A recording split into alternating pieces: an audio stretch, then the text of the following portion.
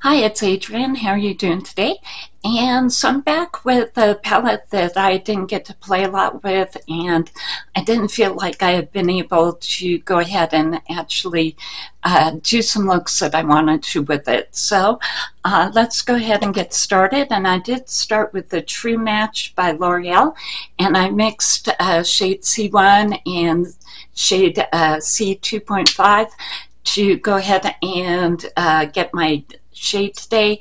And yeah, I'm finding that this shade range, they have 47 shades, and I'm really liking the fact that I can mix and match, and that yeah, they're running, usually I think I get mine over at Target, and they're about $9, so I'm really liking that fact. And then as far as what I've got on for lips today, I have one of the Kokie Kissables on, and the NYX Buttergloss Bling in the peach. The Buttergloss has a glitter in it, so that's what I have on there. And then as far as what I did for bronzer today, I used one of the NYX Buttermelt bronzers. This one is all buttered up, and it has a little bit more red. It's the second to the lightest shade, and that's what I have on there. I did go ahead and use the LYS as far as the blush today. This one's in Curvy, and it's one of their newer cream blushes. Went ahead and used Trefoils by Hard Candy for my highlighter today. This is actually part of the Girl Scout collection that Hard Candy did this spring. And I topped it off with some of the Unusual Beauty. This is their highlighter palette.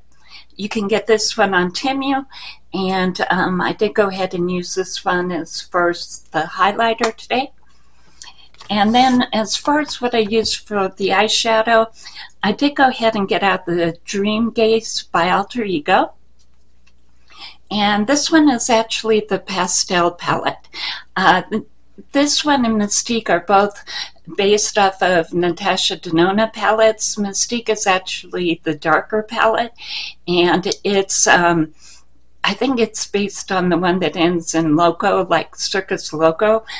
This one is based on the pastel palette, and so I don't have Mystique, but I'm pretty sure that if you wanted a companion palette, the Dreamgaze would be a really good companion palette to Mystique. It would probably give you a whole pastels and darker colors, and probably be a whole rainbow if you were looking to go ahead and get a rainbow palette, or get a couple of palettes to make a rainbow palette.